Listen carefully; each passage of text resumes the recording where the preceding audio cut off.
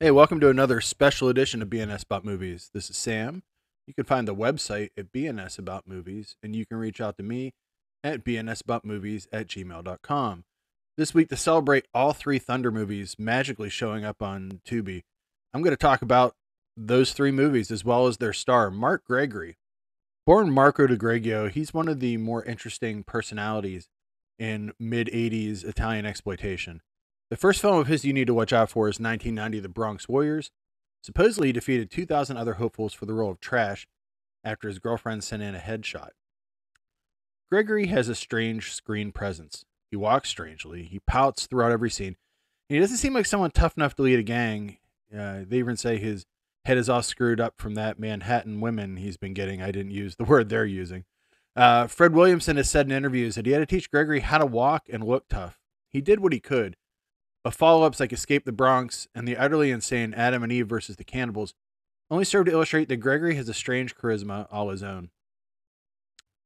I've read accounts where Gregory's feminine mannerisms resulted in homophobic harassment from some of the extras.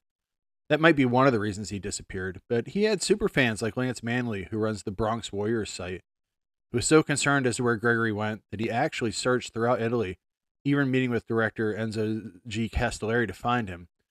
On the Bronx Blu-rays, there's The Hunt for Trash, interview with Bronx superfan Lance Manley, a short film where he talks about his love for the films and search for the actors. Gregory wasn't in that many movies. In fact, after the two Bronx films and the Italian exploitation version of Genesis, I thought I'd seen them all, but I was wrong. You can also find Mark Gregory in the films Delta Force Commando, Just a Damn Soldier, Tanzan, The Ultimate Mission, Warbus Commando, and the three Thunder films. Unfortunately, Mark Gregory died in 2013. I don't want to really go into the sad details. I'll just say that I hope the actor who has brought me and so many people so much joy has found the peace in death that he could not get in life. But let's not go down a negative path in this. We're here to talk about three exciting movies, and they're from a very strange time in exploitation, especially for Italian movies. As the Reagan 80s were moving forward in 1983, it's a curious time, as I said, because Rambo, the first one, just called First Blood, had came out a year before in 1982.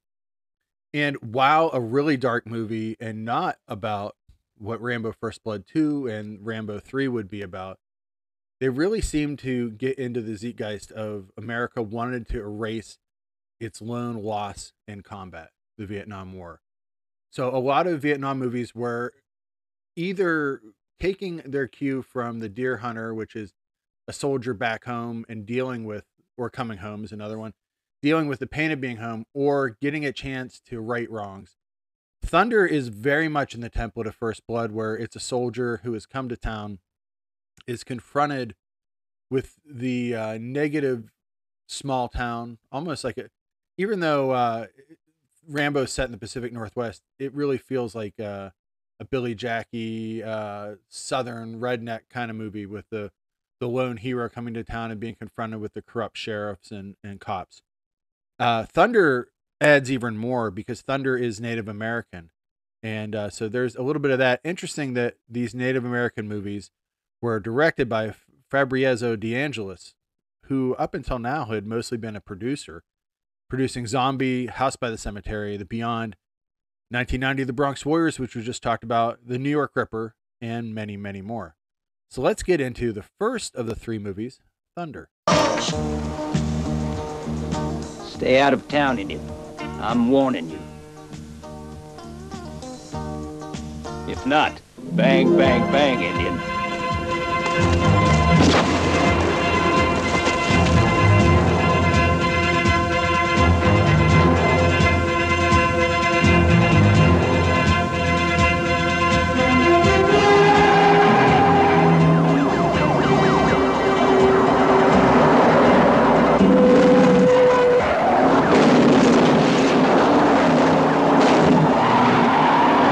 Did you see what he did to my brother?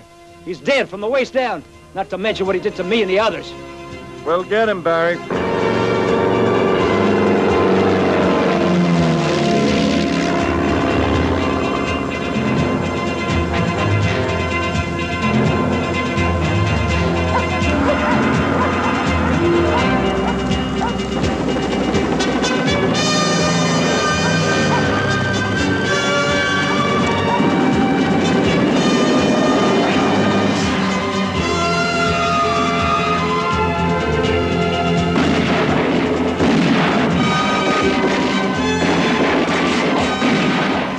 Indian says he hasn't dug up the war hatchet yet. But if we don't get off the hill, we're all gonna end up like Custer.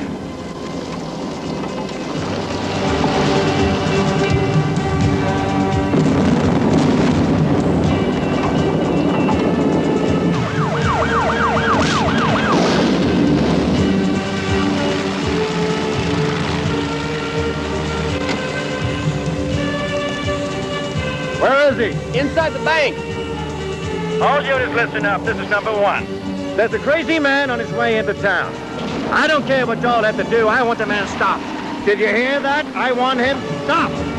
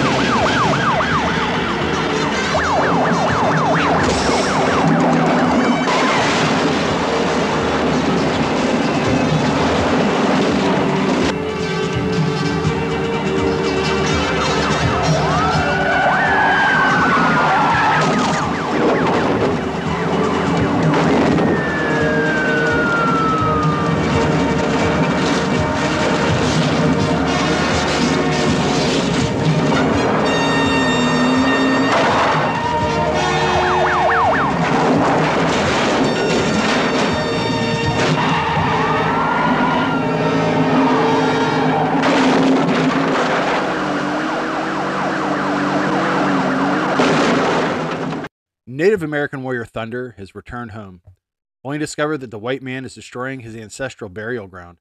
He tries to stop him, but the law only protects whites. He's beaten, banished, and left for dead, but now he's going to get his revenge.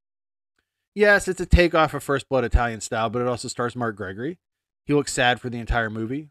His long locks are intact, his lip quivers, and yes, he might walk like he has a stick up his ass. But director Fabrizio De Angelis has really created something great here. This movie was shot in Monument Valley, Utah, so it has an authentic look, if not weaponry. Yes, Thunder uses a bazooka, kind of like you or I would use a rifle, but, you know, we still love Thunder. Thunder is supported by Sheila, who's played by Valeria Cavalli. She's from Fulci's Warriors of the Year 2072, and Lombardo Bava's a Blade in the Dark. Bose Fenson's the evil sheriff. You may recognize him for being a good sheriff, taking over the role of Buford Pusser in Walking Tall Part 2, as well as being in Inglourious Bastards, and the remake, The Delta Force, Speed 2 Cruise Control, and Kill Bill Volume 2. Also, Antonio Sabato Sr.'s in this.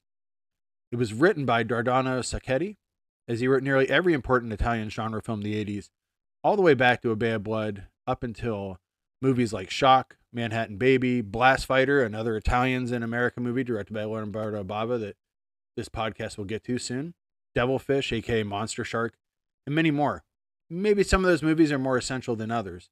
But if you want to watch Mark Gregory repeatedly get punched in the face and then get his slow motion revenge, awkwardly slapping at people and shooting massive weapons, really, this is the movie for you. Probably one of the reasons why Mark Gregory was hired for this is that Enzo G. Castellari was the uncredited director for a lot of the action scenes, as this was the first time that Fabrizio De Angelis was a director. Gregory supposedly was proficient in the art of Greco-Roman wrestling. So that's why the slow motion parts of his fights are in this. They have no stunt doubles. He's actually fighting. Supposedly the Thunder movies were really big on military bases. It was also really big on areas near Native American reservations, as you can imagine, because its hero is coming back and kicking white man ass. Anyway, no delay, let's get to Thunder 2. Thunder's back.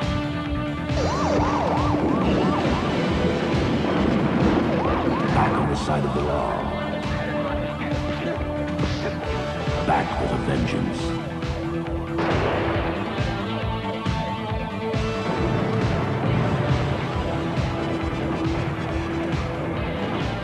Thunder 2, the vendetta. When the law is corrupt, innocent people are the victims.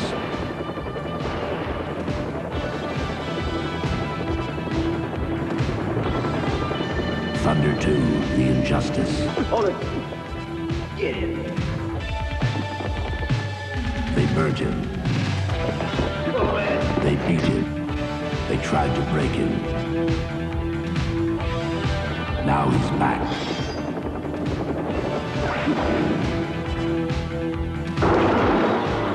Looking for revenge.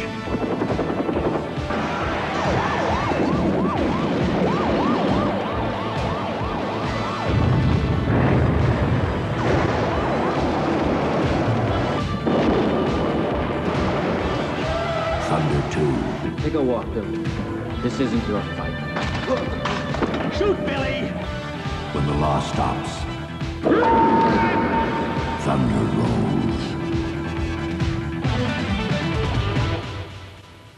In the first 40 minutes of Thunder 2, aka Thunder Warrior 2, the movie recaps the first film, is a rookie cop drama, tells us about corrupt cops, and then becomes an Italian exploitation version of Cool Hand Luke. If you're not in, you'll never be in. Get in. This is why I watch movies. Remember the last time we saw Luis Martinez, that's Thunder? He was blowing up an entire town and punching cops in the face. Well, somehow he got past that and now he is a cop. How did this happen? How could it not happen? Even crazier, that same town that he destroyed, he gets assigned to and has to work with the same cops who once ruined his life. That said, Thunder proves to be a pretty good cop. He even wins the trust of his old arch nemesis, Sheriff Roger, aka Bo Svensson. He even busts a transgender person who nearly knocks him out in a fight. Of course, the rest of the cops are still corrupt. Deputy Rusty Weiser still has it out for Thunder. Sets him up, making it look like he's moving drugs. Thunder has to go to prison and try to survive the box. And even worse, Thunder has the absolute lowest level attorney ever who is drunk the entire film. Instead of waiting for the law to save him, Thunder breaks out, taking a cop car with him. He tries to get a fair trial, but Rusty attacks him and flips over a Jeep, carrying Thunder, his pregnant wife, and the drunken lawyer. Thunder's wife loses the baby, and he goes on the run again. Not the baby, but Thunder, a poorly written sentence. Anyway, when Thunder goes to meet her at the hospital, she tells him, "Get your revenge." Oh, he does. There's an army of Native Americans, exploding crossbow weaponry, tomahawks, and Mark Gregory stiffly walking around wearing war paint. Oh, man, this movie's great. It's everything fabulous about Italian exploitation movies that don't have zombies or sex-crazed killers. Fabrizio De Angelis returned to direct the sequel, and he brought along the most prolific writer in all of Italy with him, Dardano Sarchetti. At the end of the movie, the sheriff just says, "Thunder, leave town. You're innocent, but don't ever come back." His drunk lawyer reacts to this by taking a shot of alcohol right in front of a cop. They pull away, and somewhere far away, a sheriff takes out a rifle, watches Thunder in the scope, and takes a shot. The end. Were they trying to make a Billy Jack ending?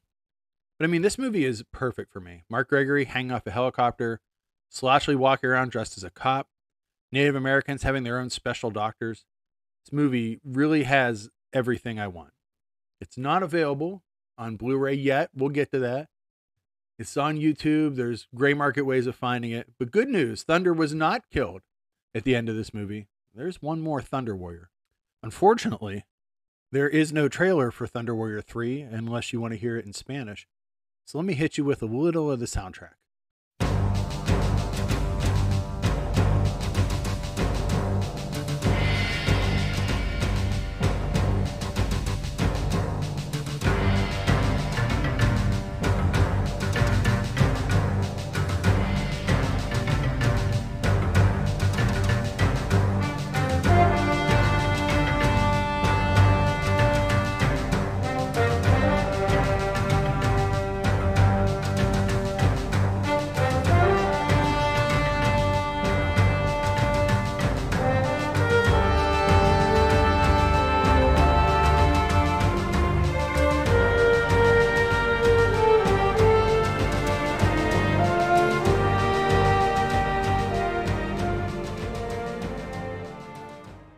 In Thunder 3, it's time for our favorite Native American warrior, Thunder, to come back and take on a racist militia in Las Cruces, New Mexico.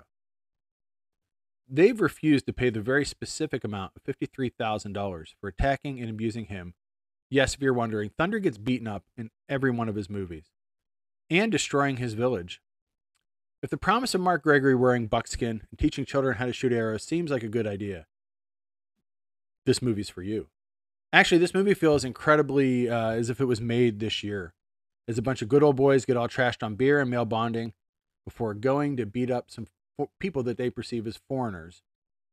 Yes, director Fabrizio De Angelis is back for a third Thunder film, along with Mark Gregory and, of course, Dardano Sarchetti. But along for the ride is Sheriff Jeff, diabolic himself, John Philip Law. The bad guys are beyond bad here as they whip our hero, even dragging him behind a truck before blowing up his village.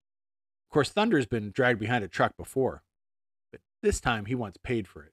He wants these people to pay that $53,000. But we know why we're watching a Thunder movie, and it's not for people to pay their money in the court. We want the slowly simmering Mark Gregory to explode into violence, bringing a baseball bat, gathering an army of Native American warriors, and jumping dirt bikes. It's more of the same. But watching this film in the post-MAGA era is really strange. You get frame after frame of big fat white guys shooting up a reservation while their leader watches from a helicopter. It feels too real.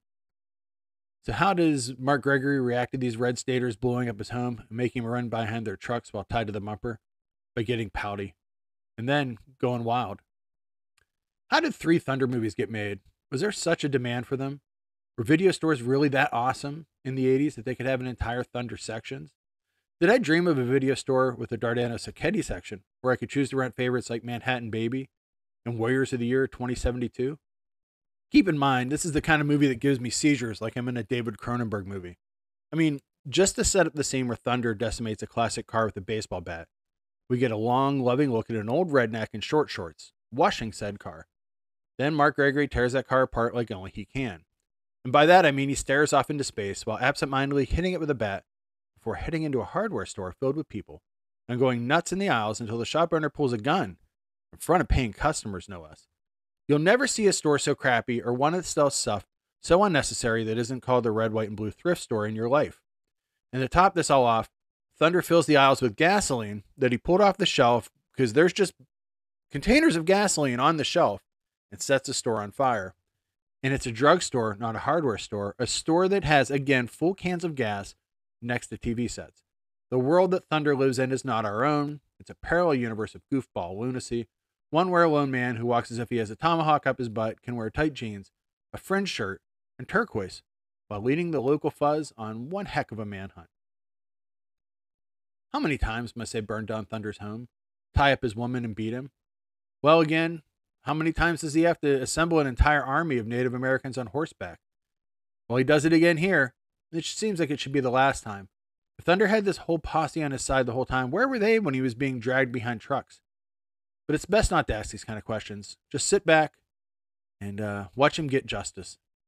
The movie also makes some major leaps of tone, such as how we go from that chase to a wacky truck stuck in a desert scene, complete with some goofball synth. Then Thunder lays the law down to the cops. It's time for his brand of justice with a white man. And after that, an entire lineup of big fat white dudes shoot up the shack where Thunder is hiding. He makes big goofy eyes and runs away. The Thunder can't catch a break, but he replies by busting up their political rally by doing what he does best, blowing stuff up real good, riding a dirt bike, painting his face, and being ready for a fight. He ends up trying to bury a fat politician alive rather than take a payoff. He gets held up by the sheriff. He gets his money, rebuilds the village, heads off into the sunset with his woman. One supposes that we never got Thunder 4, and that's because this was the last time he got in trouble with the law. But man, I'm still holding out hope. I wish Mark Gregory hadn't died and that they'd made another one. I have watched every single second that this actor is committed to film, and that gives me a sense of completeness and sadness, though. Do I have to use some kind of funding site to make the Italian action movie of my AI dreams? A movie where Thunder meets trash in the future, and they walk in too tight denim down an alley before somersaulting through fire? The real shame is that Thunder is not available on Blu-ray. I am throwing my hat in the ring right now and saying, if any label puts this out, I would absolutely love to talk for 5 minutes on it. I would love to do commentary on it. I feel like I'm the only person that cares about the Thunder Warrior trilogy. I want them to come out. I think this is a perfect set to put out. It feels like it's set. The Bruno Mattei movies that Severin put out are great.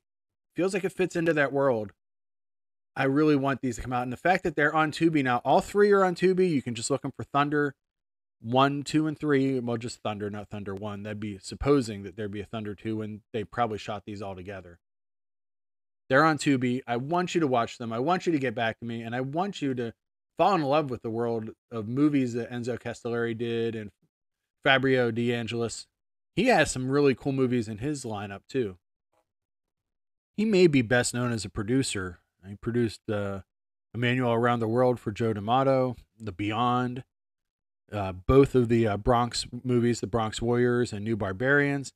And then finally in 83, he moved into directing. He did Thunder Warrior, which we just talked about, Impado Mortale, Manhunt, Operation Nom. And then he did 6 Karate Warrior movies and a TV series. I recommend all 6 of the Karate Warrior movies. He also did Killer Crocodile, which he produced and directed the first one. And he produced Pagliani Horror for Luigi Cosi. And he also produced Killer Crocodile 2, which was directed by Giannato De Rossi. He did write the screenplay for that. If you ever look on his films and you see Larry Ludman, that's Fabrizio D'Angelo. A name that I've said probably wrong, differently, and somehow wrong every time I've said his name. Anyway, you know a big label out there, or a small label, or any label that could put out Thunder and in a box set. Beautiful box set. Let's talk. Let's make it happen. I'm Sam. You can learn more about movies on my site, BNS About Movies, and you can reach out to me at bnsaboutmovies@gmail.com.